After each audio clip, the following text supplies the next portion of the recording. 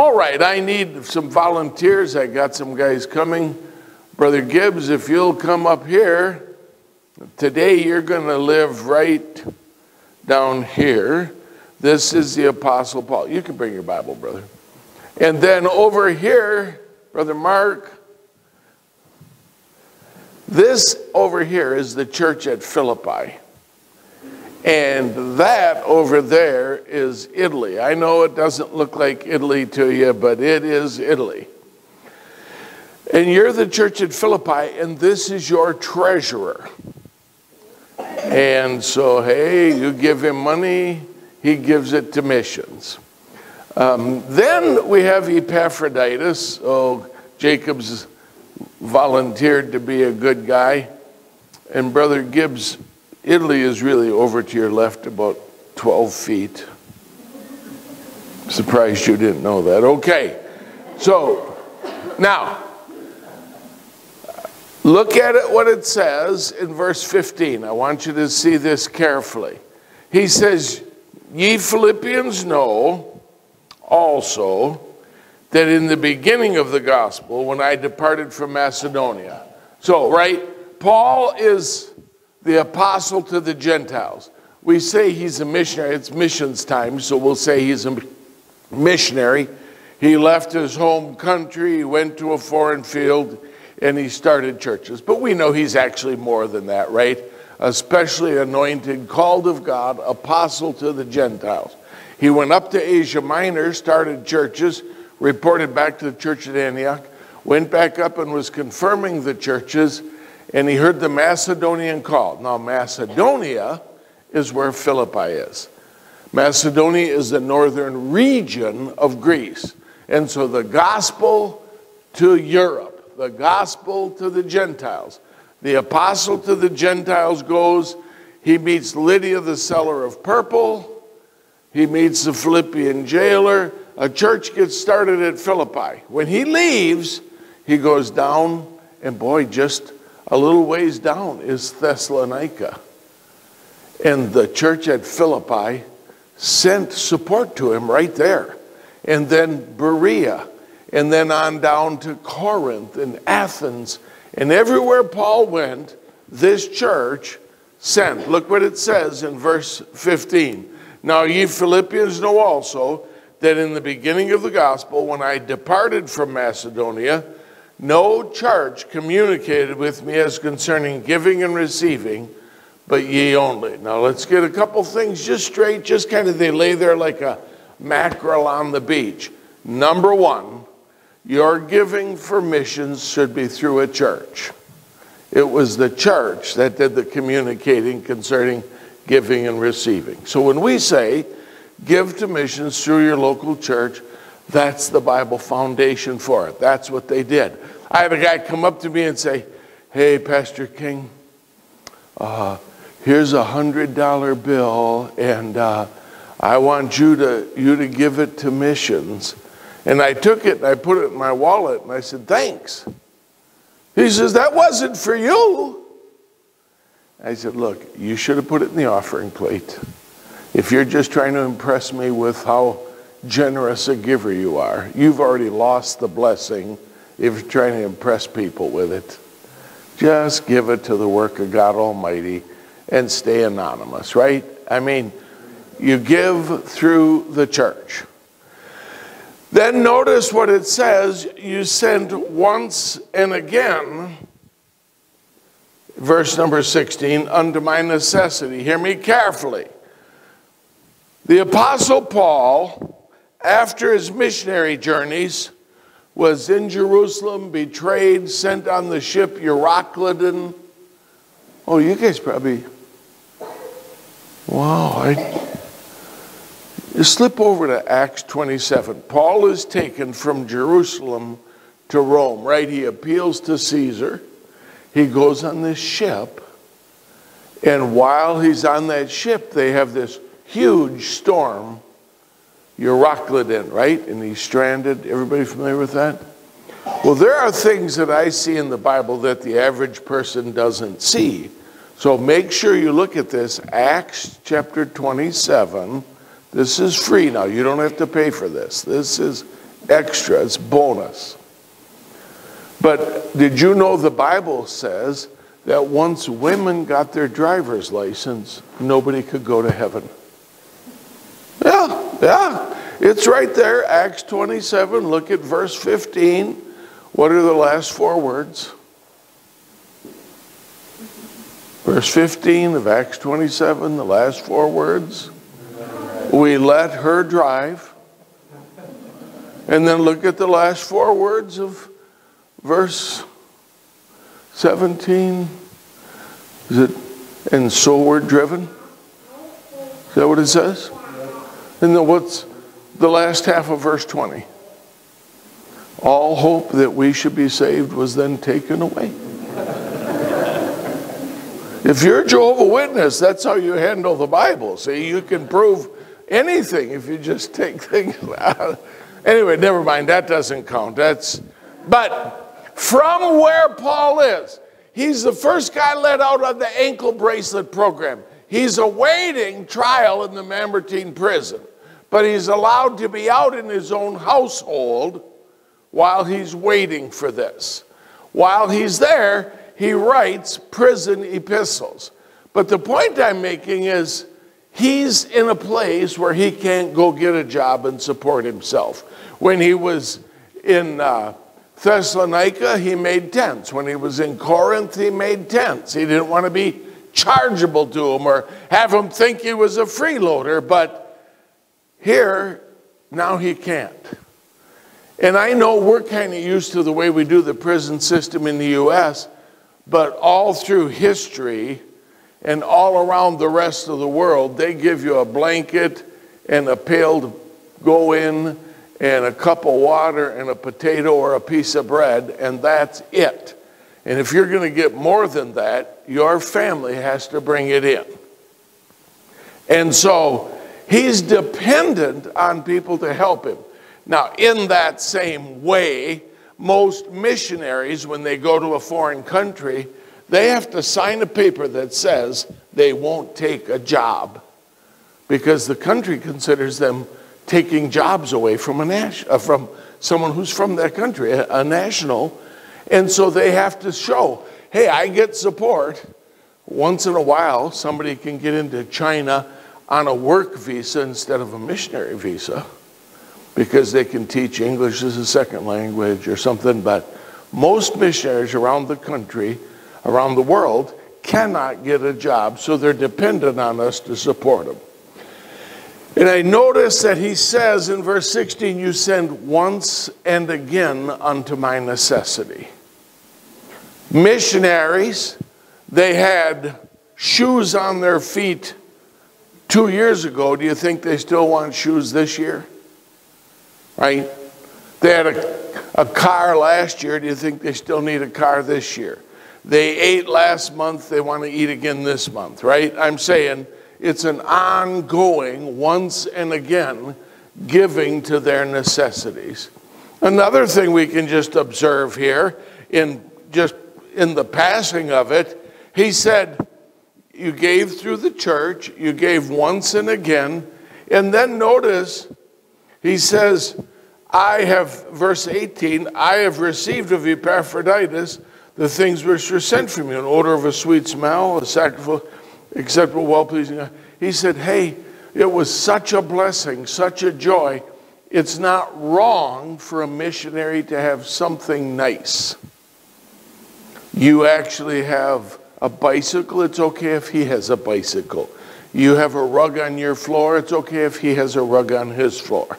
It's not wrong for them. They didn't take an abject vow of poverty that says, I'll never have anything nice. We had a missionary lady come to our church, and she was crying, and she said, I know this probably doesn't mean much to you guys, but I'm really praying that one of the churches, now that we're back on furlough, would give us a jar of Skippy peanut butter. The chunky kind, the stuff they have over there just tastes terrible. And would it be wrong for me to have some chunky Skippy peanut butter? One of our ladies brought her a case of it. I don't know how they got it back, but I'm saying it's not wrong. Don't despise a missionary having some nice things or be well cared for. The verses we read, I can do all things through Christ. Missionaries that you know, he says, I've learned how to abound. I've learned how to be abased. Most of them are not crybabies. They go through hard times and they just hunker down and do what they have to do to get the job done. I can do all things through Christ. That's a missionary talking, saying, look, hey, I get my bucket filled from the top. I'm not waiting for you. I'm trusting God, and with his help, I can do anything he's called me to do. It's such a wonderful thing. Verse 17, where it says that I desire fruit that abounds to your account, right? You give, God ministers through the missionary, souls are saved, but God's going to count that record to your account. And then verse 19 that we see, he says, well, my God shall supply all you need according to his riches and glory by Christ Jesus. That is not a universal promise. That's to Christians who give unselfishly to the ministry.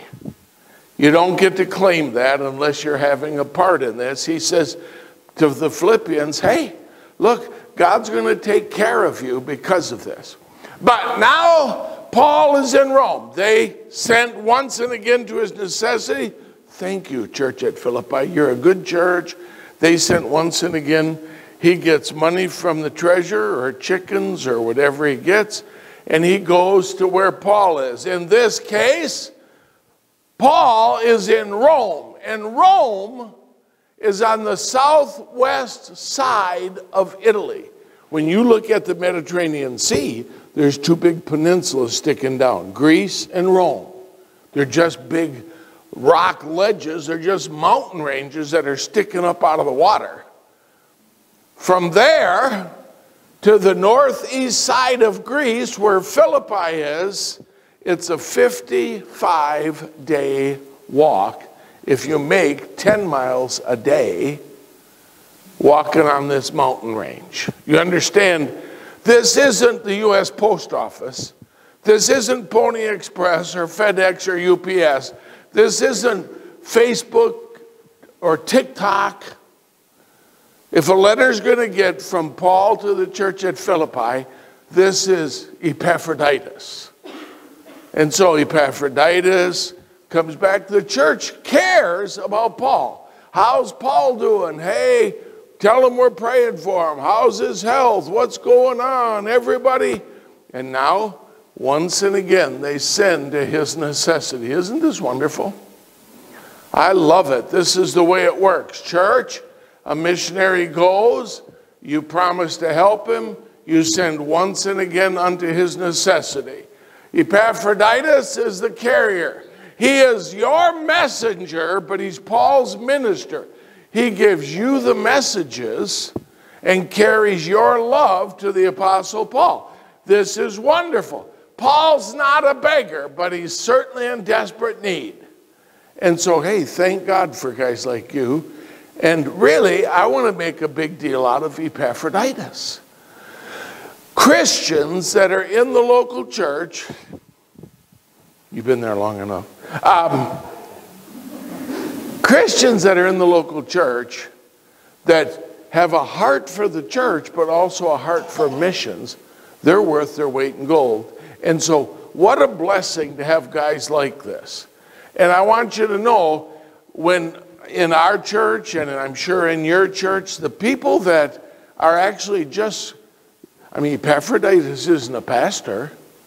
Epaphroditus isn't a missionary. He's just the guy carrying the stuff. But this time, he comes, and lo and behold, the church at Philippi has nothing to give him. Now, they care. They love Paul. But they don't have anything to give him. So on his way back, Epaphroditus, hey, he stops. He gets a job. He helps a guy split wood. He helps shear some sheep. He helps roof a house. He gets 721 shekels. If you could read the Greek like I can, you'd know. And now he makes his way to the Apostle Paul. Why? because Paul still needs. Whether or not the church does what they're supposed to do, he still needs, doesn't he? So thank God for this guy. Wow, one guy carrying the whole weight of the burden. And so now he goes back and he comes to the church at Philippi, and hey, they care, but they got nothing. They can't give him anything. Now, hey, God bless you, but he stops again, this time halfway to Rome, and this time he helps mow a lawn. He helps them breed their cattle. I don't know, did they have artificial insemination back? But he pours a sidewalk, repairs their Ford truck, or Camel, whatever, and he gets 816 shekels. And thank God for this guy. I mean, we got Mr. Zealous. We got Mr. Committed. We got Mr. Sacrificial here. What a blessing. But he's lost a few pounds. But thank God for guys like this. And he comes back, and he comes to the church at Philippi, and boy, they got nothing. I don't know. Maybe the Ford plant closed in Philippi. I don't know. Maybe there was a famine. I don't know. Maybe there was trouble in the church. I don't know. I wasn't there in person.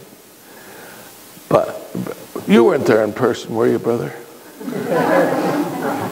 But this time, he goes and he stops and he gets work. And he works his finger to the bone. Hey, Paul needs, but by the time he's done now, he's on his hands and knees when he gets to Rome. And Paul, appreciative of the gift, thankful for the friendship. But he says, wow, you're a shadow of your former self. Your health is gone. You're not going anywhere till you get straightened up. What's going on here, buddy? Now, look with me carefully at verse 10 where we started.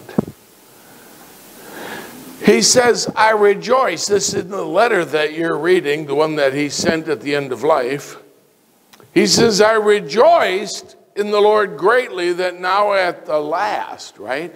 Verse 15 said, at the first, you said, what's it again in the beginning? But he says, now at the last, when Paul's ready to die, your care of me hath flourished, what's that word? Again. Wherein ye were also careful, but ye lacked opportunity. Do you think they forgot about Paul? No. Do you think they lost track of where he was? Probably not. But for some reason, they could not give, and there was a season, a time, a gap in their giving. And he says, boy, I'm glad that now here at the very last, just before he dies, you were able to help some more again. So it teaches you, number one, that a church, even if they quit giving, they can get back on the horse and start giving. Your care of me has flourished again. Isn't that what it says? Now, one of the things that I want to make for a point tonight is this. Every church, if they had a guy like this, they'd try to run him through a copy machine. He loves the local church. He serves there. He does his best to support them, but he also loves missions. He cares about the missionary. He does his best to serve them, and yet he flies beneath the radar. He's not the pastor or the missionary, but how important is the layman? Once in a while, a church will have Big Daddy Warbucks. Hey, this is an unusually wealthy person. He sold a business or inherited some land or whatever it is. And I know a lot of churches where they have a guy who carries 80% of the church missions budget because he has the money to do it. And thank God he's willing to do that. I'm so glad. But what do you find out? You can take the most dedicated guy and wear him to a frazzle. You say, well, how do you know that happened? You didn't just make it up. Because I read chapter 2. Slip back to verse 20 or so of chapter 2. Philippi, this is in the book that he's sending. Paul writing from Rome. Verse 19, but I trust in the Lord Jesus to send Timotheus shortly unto you, that I also may be of good comfort when I know your estate. For I have no man like-minded who will naturally care for your state. He says, hey, I was going to send Timothy to check on you. For all seek their own, verse 21, not the things which are Jesus Christ. Be ye know the proof of him, that is Timothy, that as a son with the Father he has served with me in the gospel. Him therefore I hope to send presently, so as soon as I shall see how it will go with me. But I trust in the Lord, I also myself shall come shortly. He says, maybe I'll get out. Who knows what's going to happen? I was going to send Timothy to check on you. But look at the next verse. Yet I supposed it necessary to send to you Epaphroditus, my brother and companion in labor and fellow soldier, but your messenger and he that ministered to my wants. Right? The church's messenger, my minister. That's what he says. He says, I was going to send Timothy, but then I thought it necessary to send Epaphroditus. Why? Why? Why is that a big deal? Look what he says. For he longed after you all. Epaphroditus longed for you or cared for you and was full of heaviness. Why? Because that ye had heard that he had been sick. Now listen, how do you put a price on a Christian like this? He serves, he sacrifices, he puts himself last and others first. And then when the church at Philippi hears that he's sick, he goes, oh, send me. Let me go. I want to show them I'm okay. I don't want them to make a big to-do over me. I don't want to be the center of attention. I don't want them to be concerned about me. There's a lot bigger things to worry about. Listen to me. This kind of Christian who says, I don't need a plaque. I don't need a reward. I don't need to be the center of attention. I don't want to be mentioned, recognized, honored, worshiped. I'm just a layman here. I'm just serving the church. I'm just serving the missionary. You heard he'd been sick. And he goes, look, send me. Let me go back. Let me show them I'm okay. I'm okay. I don't want them worried about me. He was full of heaviness because he had heard that he was sick. What does Paul say? Indeed, he was sick. He was sick. Watch what it says. This is very, very important. For indeed, he was sick, verse 27, nigh unto death. But God had mercy on him, and not on him only, but on me also, lest I should have sorrow upon sorrow. I sent him, therefore, the more carefully, that when ye see him, Philippi, that when ye see him again, ye may rejoice, and that I may be the less sorrowful. What a loss it would have been for Paul to have lost Epaphroditus. I mean, these are 1 in a million guys. These guys are precious treasures to the church, but also to the missionary. Watch carefully. Receive him, verse 29. Here, church. Receive him, therefore, in the Lord with all gladness, and hold such in reputation. You want to know who to make a big deal out of as far as what you respect and uphold and aspire to? Find a layman serving the church and missions. Hold such. Hold that caliber of guy. Hold that kind of Christian. Hold that lady that has that kind of heart, that kind of motive. Hold them in reputation And now watch, I didn't make this all up here. Verse 30, because that for the work of Christ he was nigh unto death, not regarding his life. Why? To supply your lack of service to me. Church at Philippi, you feel bad? You feel bad? He's sick? Oh, you're worried? Oh, you're worried about him. Well, that's what happens when one guy tries to make up for what the whole church is supposed to be doing.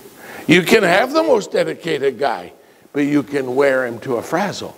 You can have the most committed Christian, but eventually he runs out of steam. You can have Big Daddy Warbucks who gives and gives and gives, but eventually he dies or goes broke.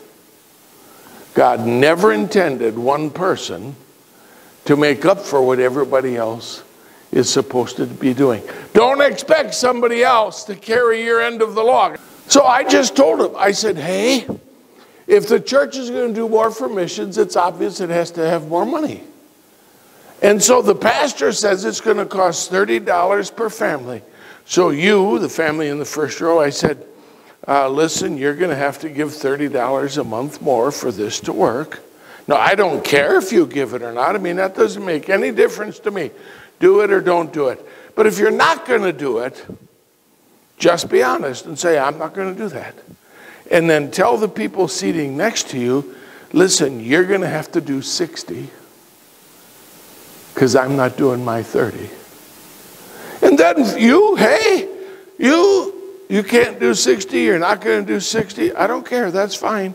Just say to the person here, listen, you're going to have to do 90. I'm not doing my part, you do 90. And God help you if you live on the end of the row. Right? God never intended for someone else to do your part. You just do your part. Many hands make light work. We all do our share. And God gets the glory. And you don't wear out the good Christians that were zealous. It's just a simple thing. So you guys can be seated. So I want to just wrap up with what really happened in Philippi. It's a good church. They're doing right. They gave once and again. There came a time when they didn't. But now at the last, the cares flourished again. But do you think there's any hint at all about why they quit giving? There could be 100 reasons, but here's been my experience.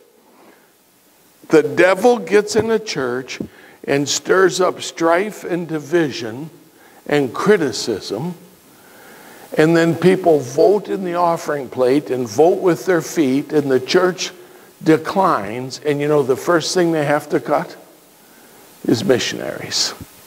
I've seen it over and over so much it could make me vomit. The first thing to go is the support of missions. I mentioned this morning, our job is to keep the bull healthy, to keep the church healthy. Let's look at a few things in Philippians and we'll be done. Turn over to chapter 1.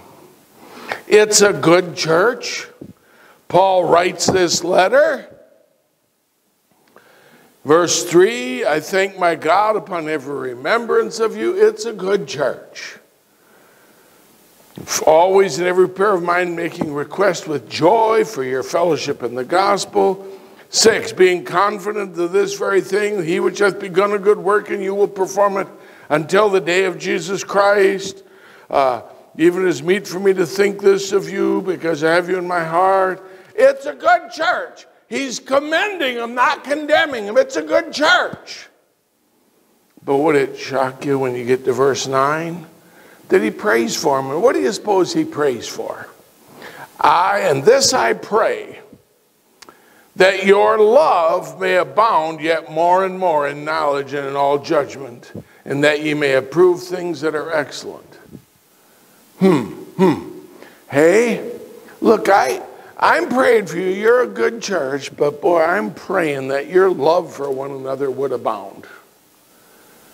Would it surprise you? You get down toward the end of the chapter, verse number 27.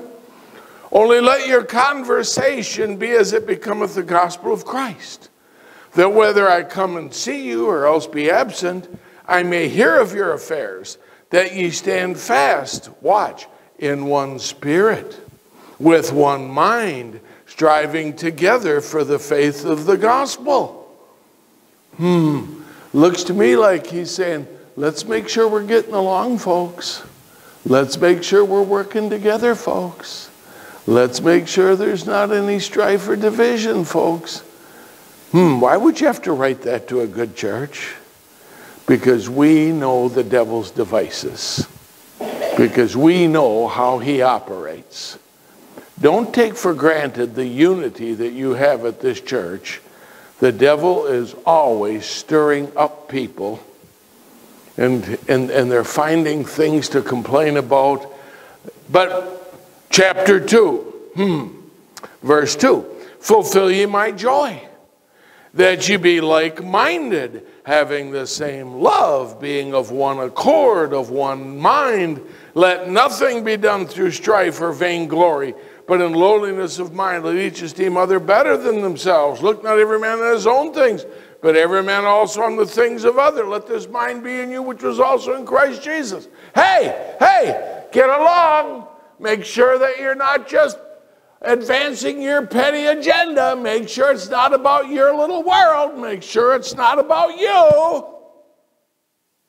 How come my daughter didn't get to sing the lead part in the Christmas program? Because your daughter never could sing.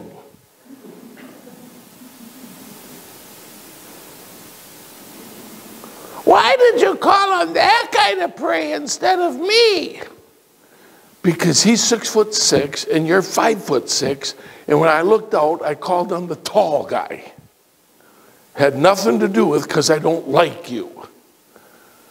People imagine evil surmisings are the tool of the devil. I had a guy, Brother King, you only talk. I notice when you shake hands with people, you say hi to everybody, but if a guy has a lot of money, you talk longer to him than other guys. He's keeping a scorebook. I wished I'd been smart enough to grovel up to the feet of the money guys, but I wasn't even that clever. But I'm saying people will find something to complain about. So would it shock you? Look a little further down in chapter 2. It's a good church, but look at the warning. Verse number 14. Do all things without murmuring and disputing. Why do you suppose you have to say that to a good church? Because if you're not having one of those battles now, you will be just around the corner. It didn't start with us. It's been going on a long, long, long time, all across the country, Baptist churches all around. They say whenever there's one good Baptist church in town, there's always two. You have to say, put your hand on the Bible and say, I don't agree, I don't agree, I don't agree. Okay, you're a Baptist. No, listen. God wants us to get along. These admonitions are to a good church. Hey, make sure you're getting along. Look at chapter 3. Would it shock you in verse 2? Beware of dogs. Beware of evil workers. Beware of the concision. Why? Hey, there are always going to be false teachers afoot. The division can come from within. It can be attacks from without. Today, here's what's common. Some guy will have some favorite internet guru that he loves to listen to, and this guy has some weird doctrine or some ism or some wind, some whatever, and he'll say to it, some other church member, hey, listen to this. I never heard the pastor teach on this. Hey, this guy's got new insight on the Urim and Thummim. hey, this is a Jewish rabbi and he sees things different in prophecy. Hey, there's this guy here and he's been teaching on baptism for the dead, and I never heard our pastor talk about it. And today, whatever a pastor says is under attack. The people in the pew are sitting there, and the pastor says, hey, there's 3 different times Paul was in Rome, and they go, hey, Google, how many times was Paul in Rome? The pastor says the King James Bible is the most reliable Bible. And they say, hey, Google, what's the most reliable Bible? The pastor says, spank your children when they got it coming. And they say, hey, Google, do you think I should spank my kids or not? It's not just a competing voice. They consider it a superior voice, an authoritative voice, an expert voice. The pastors are competing with that all across this country, everywhere.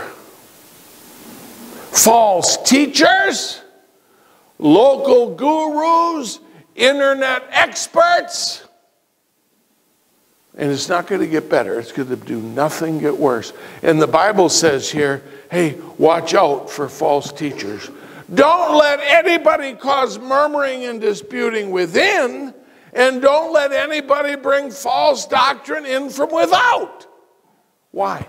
Because we're trying to keep the unity. Why? Because a healthy bull will reproduce. Watch. Would it shock you? You get a little farther down in chapter 3. Verse 15. Let us therefore, as many as be perfect or mature, be thus minded. And if in anything you be otherwise minded, God shall reveal even this unto you. He's saying, look, get along, everybody get along. Come on now, let's make sure we get along. Keep the unity of the Spirit and the bond of peace. Make sure everybody gets along. Now I'm gonna close with an illustration. There's a guy who sings in the choir who has terrible, terrible breath. He sits right here. He's got the most terrible breath. And boy, when he's singing, the girl that stands in front of him used to have blonde hair. Now it's brown. It is so bad. The person that sat next to him, this side and that side, have both quit the choir. They can't stand it. The choir director, he goes, wow, this is a problem. Henry's got bad breath. And so he tries to solve it at the lowest possible level, kind of shoot a shot across the bow. Hey, everybody, look, we're in close proximity here, and we're singing, and we're projecting and singing from the diaphragm and all that. But, wow, you got to watch your personal hygiene. Make sure you shower and clean your armpits and take a breath mint. And just to be sure, I got a little box of certs for anybody that wants some here. You can come get some. Why? He's not trying to hurt him. He's just saying, hey, come on. But this guy is slow on the uptake. He doesn't get it. He's still singing away, and he's got bad breath, bad breath. 2 more people quit the choir. The song director, choir director, he comes the next week. Hey, everybody, look here. I clipped out the coupon. They got gallon jugs of Listerine on sale at Walmart. And you can each get one here. And hey, here is a whole case of breath mints for you. And he gives one to each person. But when he gets to Henry, he gives him a box full of those pink cellophane-covered urinal pucks. Here. Maybe this will help you here. Right? He doesn't want to hurt him. It goes on one more week. He says, hey, look, I don't know if you have to go to the doctor. Make sure you might have hoof and mouth disease. Maybe you got to go to the veterinary. He's trying not to hurt anybody. But the next week, the choir director quits. Now, hey, the pastor, does it fall in his lap to deal with this? He's not going to have a choir. Now, He doesn't want to talk to Henry, but eventually somebody has to sit out across the desk, way across the desk, and say, it's you. It's you. You hate that. They don't have a class on that in Bible college. But it befalls the pastor to have to address the sticky situations. It wouldn't surprise you if you get to chapter 4 of Philippians. Verse 1, therefore, my dearly beloved, my brethren, dearly beloved and longed for, my joy and crown, so stand fast in the Lord, my dearly beloved. I beseech Euodias, verse 2, and beseech Syntyche, that they be of the same mind in the Lord. He names them. How would you like to have your name show up one time in the Bible and it be in that verse? It's a good church. But can there be a troublemaker even in good churches? Now I got to be careful.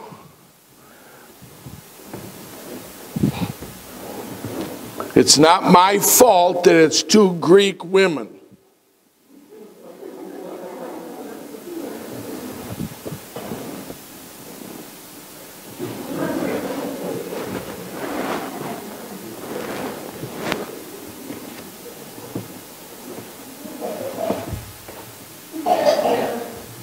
They got songbooks out there they can stone you.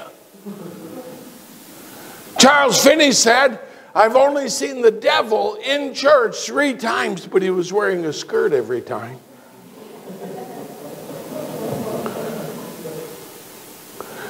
Is that all there is to the story? I already told you more than I heard.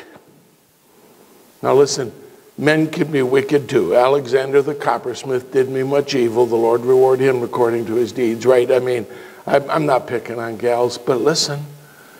The devil will use anybody he can to cause strife in a church.